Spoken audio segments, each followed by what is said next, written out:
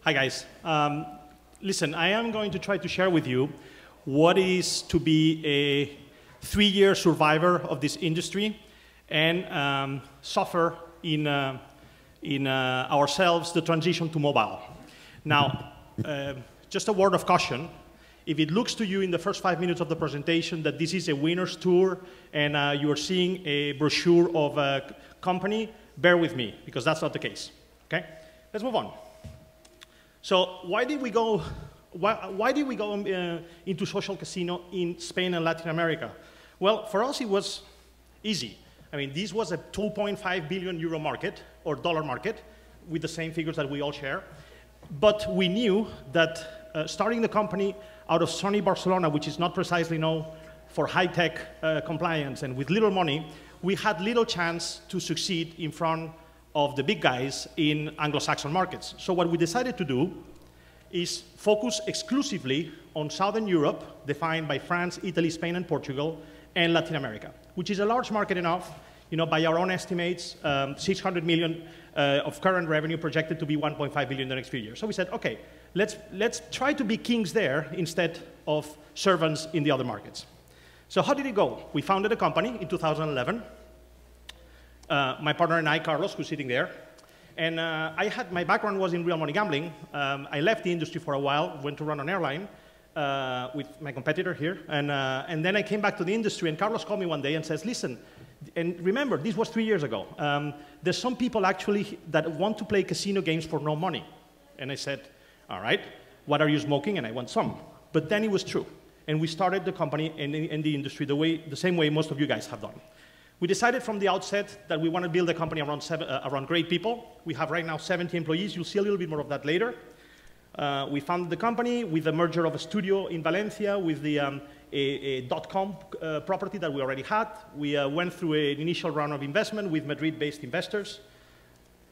And we immediately decided to make good on our promise and start attacking all the international markets in our geographical area. Meaning, specifically, we avoided the UK, the US, Australia, and all the most lucrative markets and concentrated instead in Spain, Italy, France, and Brazil, Argentina, Venezuela. Not every country fared the same. Some of them succeeded, some of them did not. Our games were synchronous, multiplayer, share liquidity, multi-platform, global, local, you know. We checked all the boxes.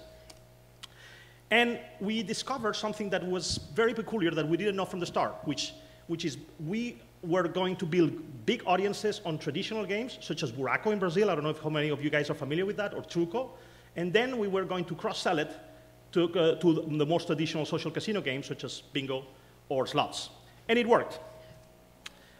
You know, we added all the social features, and we had lots of Facebook games. Right now, we're handling 16 apps on Facebook.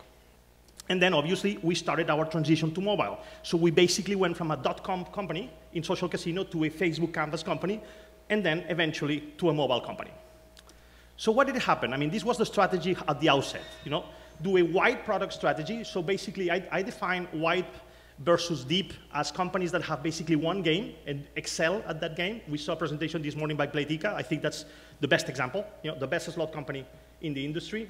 Or you have people that, like us, that have multi-games and multi-channel. Facebook, Android, Apple, everything. We went immediately international, which for us meant outside of Spain and attacking Latin America. And from a business model perspective, we also had agreements, basically the old affiliate model of the internet, and also our own properties. All right, enough about philosophy. How did it go? Did it go well? Well, we're here, so we have survived. Basically, this is what happened.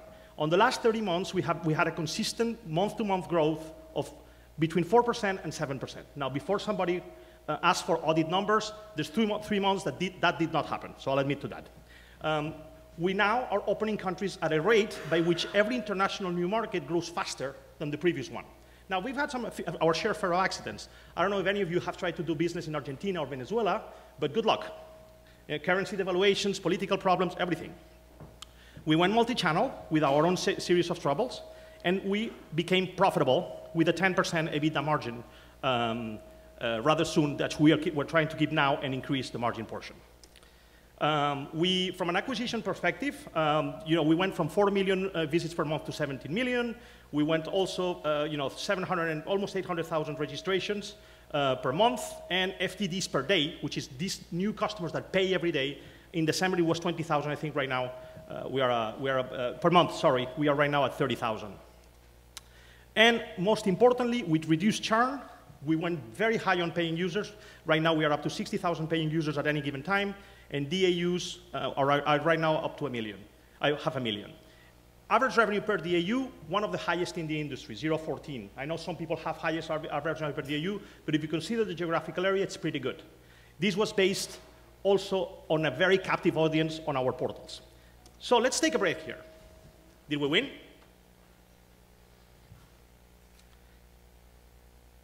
And by the way, we went international. So, and also the industry gave us some awards. We were the Social Casino App of the Year, Rising Star, Wired named us one of the top 100 startups in Europe, which was very surprising to us. So the question is, we won? And this is my answer to all of you guys. Not so fast. I think what happened here is that the industry is going through a radical transformation. And the title of the presentation was Be Mobile or Be Dead. And I think even a company like Akamon, which has not done so bad for the last 3 years, basically is back to square one. Either we transform ourselves to mobile very quickly, or our history would have been. That's the way I see it as a CEO, and that's the task I'm going to share with you. What I'm doing to try to transform my company, first from a .com company, then to a Facebook Canvas company with a multi-platform strategy, to now a fully mobile-first company. And it's not easy. Now, wait. All right. Now, how deep is the mobile effect on the social casino industry? Now, in our opinion, the way we see it today at Akamon, and remember, our markets are not the most mobile markets yet. We still have the privilege of getting customers on our portals, and we still have a lot of Facebook Canvas audience, is that basically, sorry for that, this is a big deal. Even the Vice President of the United States says so. I mean, this is a big deal. It's changing everything. I would argue that this is changing the way you recruit. This is changing the way you develop. This is changing the way you market. This is changing the way you finance yourself, because the distance between acquisition cost and lifetime value gets deeper. So basically, it's a transformation thing. Let me start with people.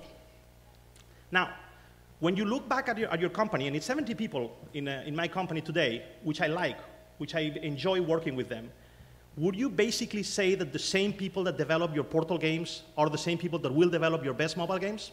I think the question is up there. And who is going to tell you that you have right now your best mobile development team? Click to find out. What about marketing? Marketing has changed. Virality channels are less so. Acquisition on mobile, except the little secret that we all know about the Facebook mobile application, everything else, apps, app discovery, link exchanges, everything is a bunch of unknowns. And I would argue, too, that from the list of previous winners and previous losers, everything is going to change again. Now, let me give you a very precise stat. Social Casino Intelligence has been publishing the list of top 25 social casino companies for 2 years in a row. Akamon has been very fortunate. We were number 14 one year, number 15 the other year. But we also noticed that 8 companies changed from one year to the other. My perception is that this year it will be more. People will change, except the top 3 at the top. The rest will change, and the driving change effect is mobile. And I think that some of us will visualize the penalties of failure, while others will visualize the rewards of having changed to mobile adequately. And perhaps in a less happy note, this is going to leave some dead bodies behind. Now, my job in front of my shareholders, and I'm one of them, is to make sure that Akamon is not one of them. So let me share with you what we do. First of them is very specific commitments. And let me share with you the rules of the C370s at Akamon. We have 70 people in the company today. We think that this is the right size to address our challenges for 2014. And of those, 70% are on the product side, meaning developers, game designers, and everything. The rest is business developers, marketing online, CEO, and everything. And of the product side, 70% is concentrated on mobile products, on mobile projects. Now, at least this is a very clear commitment. So you cannot say you're transforming your company to mobile and then suddenly have 70% of your workforce working on Facebook Canvas or desktop applications. The next thing that we're doing is that every new project now is thought from a mobile first or at least mobile very quick perspective. And this has led to traumas in changes of priorities, game plans, and everything. But now, and also sharing with my colleague from Playtika from this morning, the vision of Windows Mobile as a very valid platform, we concentrate our knowledge on the mobile-first platforms and try to understand them. Also, new games are thought from a mobile perspective. How is gameplay going to be affected by mobile? Are session times needed to be quicker, shorter, more adapted to mobile? This is everything that we're doing from becoming, remember, a portal company to then a Canvas company to now a mobile company. Now, and it seems that we're on the right way. Right now, almost 45% of our new FTDs are coming from these platforms. So will it work? Will I be here 1 year from now and telling you that the mobile transformation on Akamon has worked? To tell you the truth, I have no idea. I have no idea, but at least we're trying. And we know that this is what we want, and we have the commitment from the top, from the board, to the shareholders, to the key management, that this is the way we want our company to look from 1 year from now. Because we understand that otherwise, we cannot look at the future in a bright way. Thank you so much, and please, I'll be open to your questions.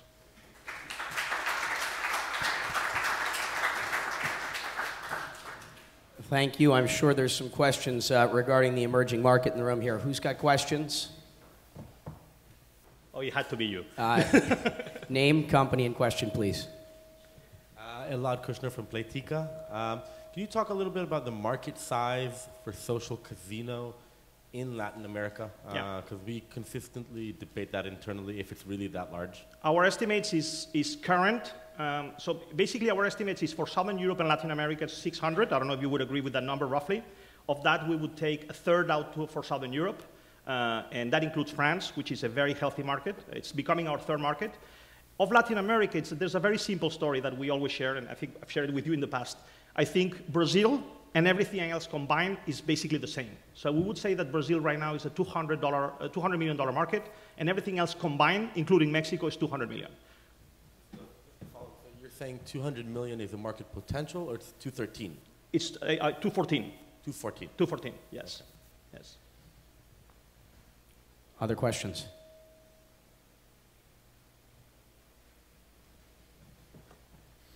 Hi, Daniel from Product Menace.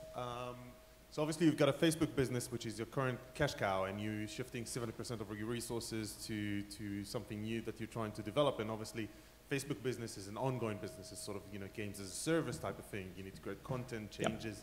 Yep. How do you manage that tension? Do you feel like you're taking a big risk on your current revenue stream? Well, it's a very good question. Look, our Facebook business is a peculiar business because we have very large audiences in traditional games, such as Buraco and games that basically nobody else bothered to do. We try to monetize them and then on social casino, which works rather well. And then at the same time, we transition to mobile, where we don't have the luxury of cross-selling users at the same rate, as you know. So basically, it's a type of bet your company type of move.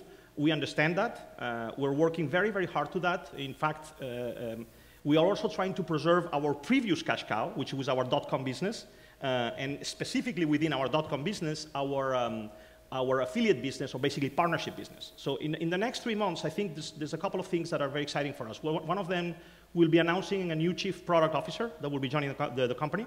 I think he will help us lead this transition. And second, on the partnership side, we are very blessed to have been chosen by one of the big companies to do a partnership in one of our key markets, which is Brazil. So I think we will try to preserve our cash cows while we don't get distracted of changing the company to mobile. It's a hard challenge, I know. Questions?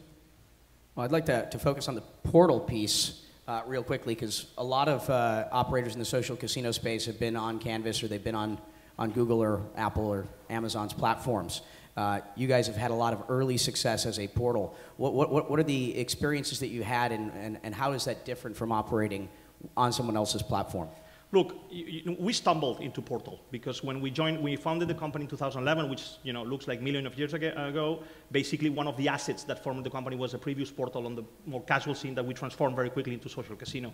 What you can see about Portal is basically a few things. One of them, average revenue per DAUs are very high if you can manage to keep your customers, because I wouldn't use the sentence captive audience, but almost. I mean, they're there, they're vested, they have their badges, they have their awards, they have their avatars, so they stay there. Second, it's the marketing portion, it's a little bit more like internet of the 90s, like Google search and one by one and affiliates and looking at traffic and things like that.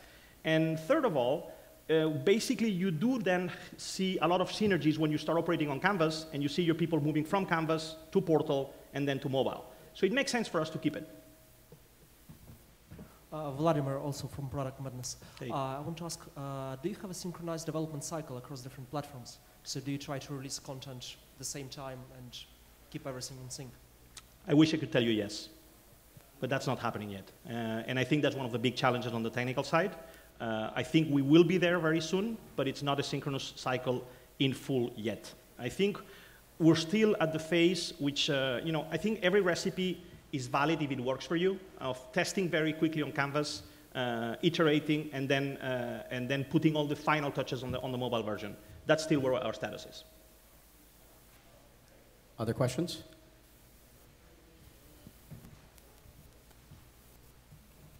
Hi, Dave Young from Blue Shell.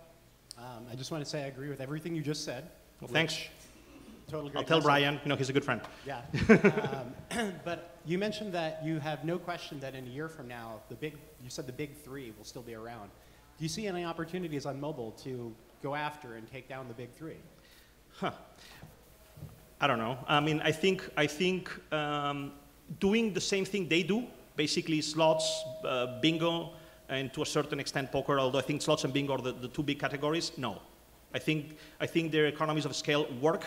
I think their economies of scale allow them to capture the best traffic and the prime traffic, especially in Anglo-Saxon markets, which is where you operate. I think on new categories, and I think some of the categories are interesting, yes, why not? And I think innovation, the fact that 9 companies changed from the first top 25 companies to the second one, it's an indicator that innovation is still up there. Additional questions? What about content in the emerging markets? And you look at slot sort of percentage of market, poker, bingo, et cetera. How is that different in the Latin American markets? From a traffic point of view, they love their own games. The traditional card games are, from a traffic point of view, are mind-boggling what you can get there. From a monetization point of view, guess what? It's basically the same thing than in the rest of the markets. Now, but let me give you an additional part of the answer. I think the industry, and we're very fortunate that this is like that, is missing a huge opportunity. Because if you see it from a marketing perspective, when Thanksgiving comes, all the social casino gaming companies run exactly the same Thanksgiving promotion. Now, if you speak about Thanksgiving to a Brazilian, they don't even know what it is. And they have their canvas full of Thanksgiving promotions. So basically, only adapting marketing, it's a huge opportunity. And then you need to adapt customer service and content and everything else, but just marketing. And we're fortunate that we're basically the only ones doing it. What about user acquisition costs and LTV? How do they vary?